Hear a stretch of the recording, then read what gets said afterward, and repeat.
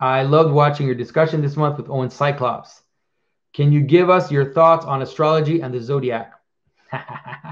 Obviously, astrology is condemned in Christianity and can easily be idolatrous, but I think the zodiac can also have a great insight on principalities as well as some interesting symbolic understanding of space and time. Would appreciate any thoughts you have on the subject. Thanks.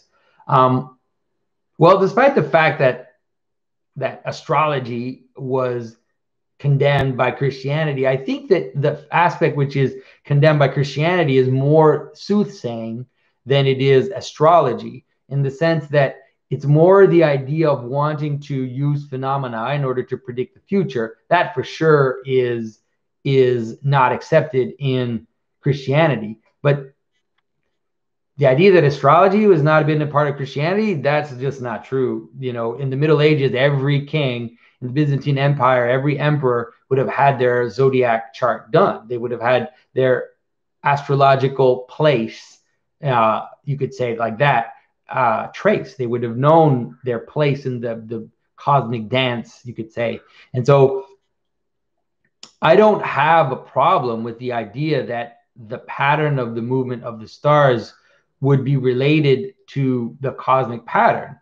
I don't see why that would be a problem. I think that, you know, I think that the movement of the heavenly bodies definitely, especially if we're the ones looking at them, and especially because there are there are so many, there's an innumerable amount of them.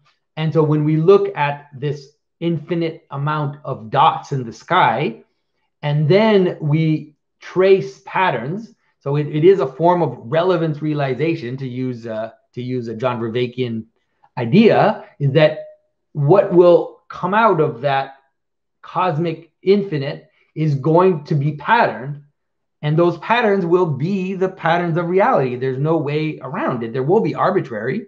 They will end up representing, manifesting the patterns of our stories, the cosmic patterns of. That's why there's a relationship in most zodiac systems between the mythological stories and the patterns that they pulled out of the heavens, right? And so I don't particularly have a problem with astrological symbolism. I think my problem with astrological symbolism is that I think that it's misunderstood today. I think that nobody understands that symbolism anymore. And most of the people who they say they understand it, they're bunk. Like, they're making it up. They don't get it. It's a lost symbolism, in my opinion. I have rarely seen anything. I mean, it's not like I've researched it immensely, but all the stuff I've seen related to the zodiac has always been kind of bunk. And like I said, because it's used today mostly as a form of soothsaying, as a form of trying to affect reality or interpret the future, or try to predict the future, then in that sense, I think that it's probably not very good. And I would say that most people who spend their time, I mean, if you read your horoscope, I really think it's useless. I don't think it's going to help you at all. But, you know, if you look at ancient cathedrals, they would show the signs of the zodiac in their iconography, because it was this idea of this cosmic spheres, this cosmic movement, which was the pattern reality that Christ had created. But if you think about it, it's not silly. It's not silly to think, when you look at the sky, there are so many stars, that who decides what the patterns are in those stars? Like, where did those patterns come from? They don't come from the stars.